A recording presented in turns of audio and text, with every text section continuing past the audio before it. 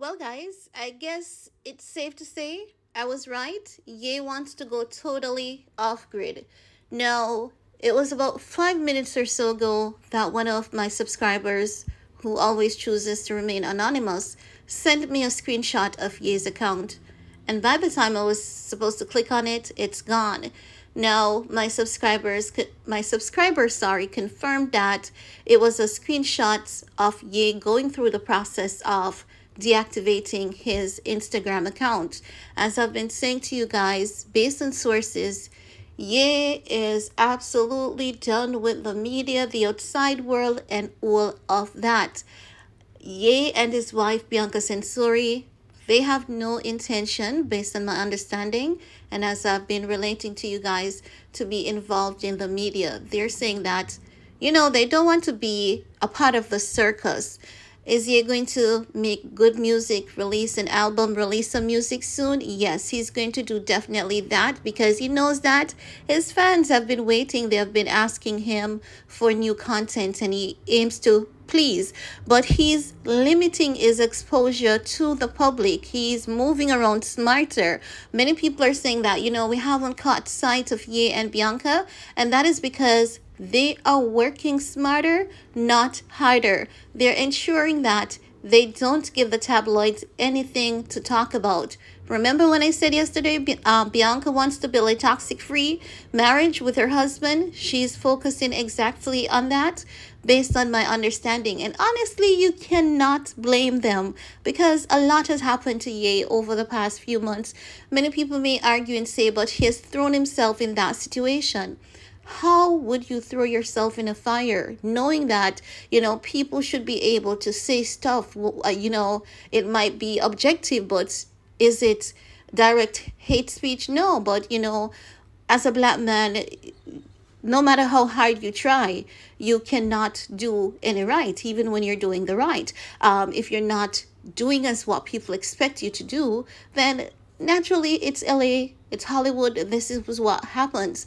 Is either you get blackballed for nothing or you get blackballed for something, because we haven't heard these stories from just Ye. And based on what is happening, they're saying that, he was delusional, he was wrong. But everything that happened is proving that he was right, in my opinion, because how is it that you say what this man said about, a particular group, etc., is wrong, but at the same time, the said particular group, etc., end up, was able to have enough power, over him in order to ensure that, he gets canceled. So again, this is just a discussion that many of us are not ready to have. Many of us are not ready to be honest about. Many people are gonna, pretend as though, oh, but I'm black and I don't support him with a black, profile photo, when they're quite the opposite of that.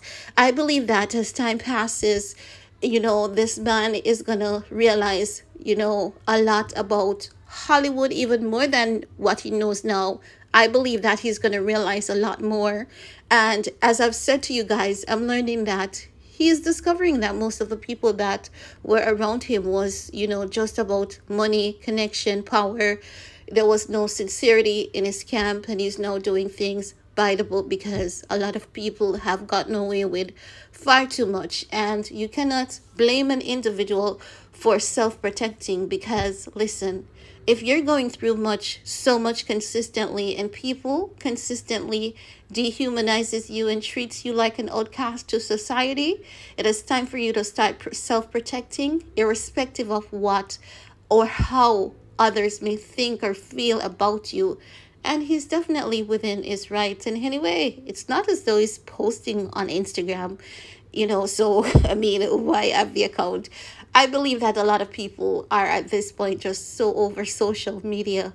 But let's see if Ye is going to come back to Instagram, and let's see if his wife Bianca Sensori will return as well.